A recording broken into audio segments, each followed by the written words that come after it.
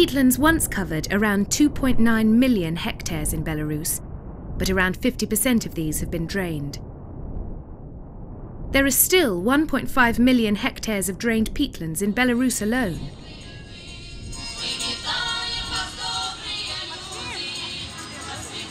The peatlands are part of the Belarusian soul and the traditional way of life.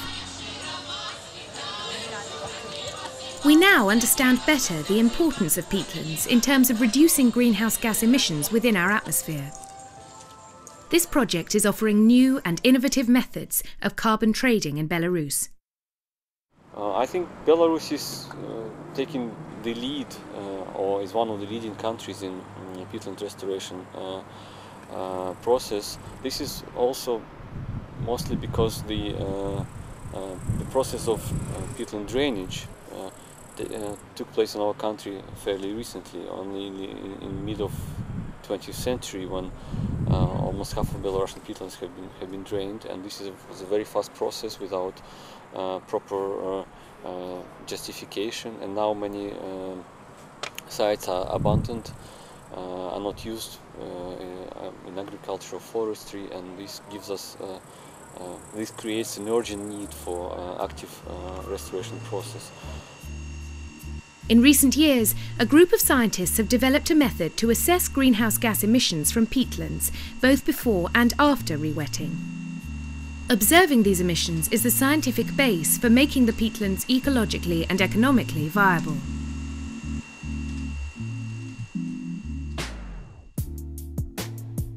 Our journey into the peatland restoration of Belarus begins here in Minsk. Меня зовут Мятин, я ландшафтный эколог, болотовед, и я изучаю обмен парниковых газов на болотах. Болото – это уникальный экосистем. Как на других экосистемах на суше, растут растения, которые в своей жизнедеятельности проглощают углекислый газ и его инкорпорируют в свою ткань, но когда растение умирает, она разлагается.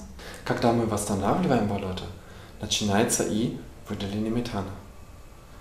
Но сокращение эмиссий углекислого газа гораздо сильнее влияет на общий баланс, на общий обмен парниковых газов в болото, чем эти выделения метана. И в общем, заболачивание осушенных болот приводит к сильному снижению эмиссий парниковых газов.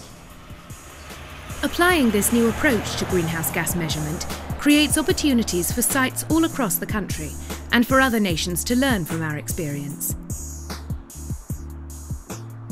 Здесь мы находимся в болоте вблизи деревни Мастыки.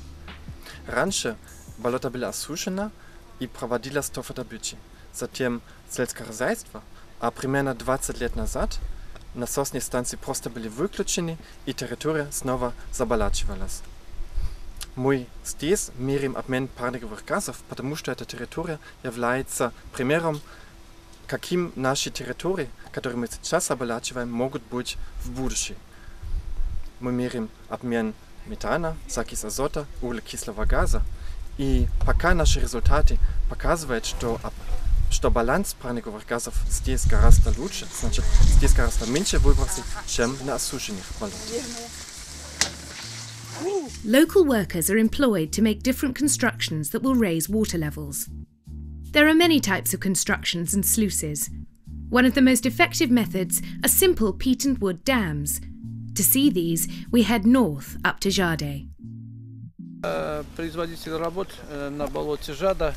Работаем на объекте восстановления гидрологического режима болота Жада. Сюда включает в этом проекте 48 плотин. На сегодняшний день построено 12. Принцип плотины такой, что заготавливается колья в зависимости от типа плотин 1,5-2 метра, забивается на глубину где-то метр, это самое, с одной стороны, со второй стороны, посреди ложится пленка и засыпается местным грунтом. Ну, на одну плотину ориентировочно где-то 220 кольев заготовка идет.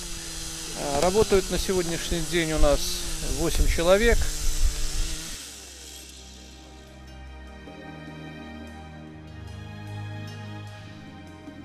Once the restoration is initiated, the effects become immediately apparent. conditions begin to restore, allowing target species to flourish. Over 14,000 hectares of peatland have been re-wetted through this project, with huge benefits to both biodiversity, carbon emissions and local communities. Another important aspect of the project is securing finance for the long-term management of the peatlands.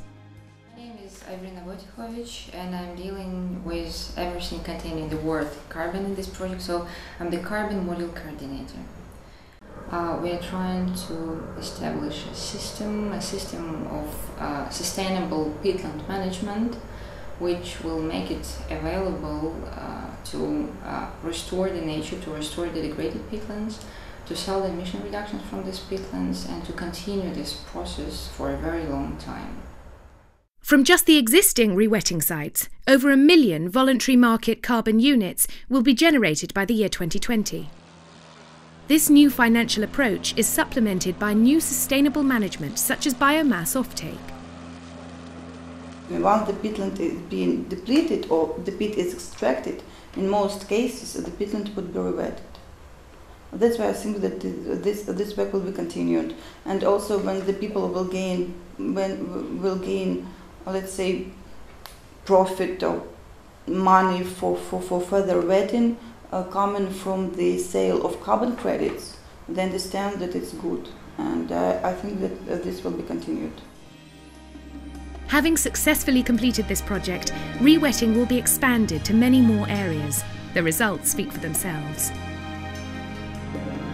The Belarus experience is already proving of interest outside the country, with restoration projects being taken very seriously worldwide. Работаю в Лужковское лясничество лесником. Зовут меня Станислав Эдуардович Перхальский. Лесником работаю. По совместительству пчеловодом, что пасеку гляжу лесхозную. Вот. Природа вот красивая, вы видите. Ходишь, красота, и отдохнуть можно красиво на озере. Вот. Ну, болото. Для меня я с детства хожу на болото. Грибы, ягоды, рыба. А сейчас работаю. With the huge success of the Belarusian model, we can look forward to many more projects like it, replenishing natural habitats for many species of birds and animals, allowing plant life to flourish, and reducing harmful greenhouse gas emissions throughout the world.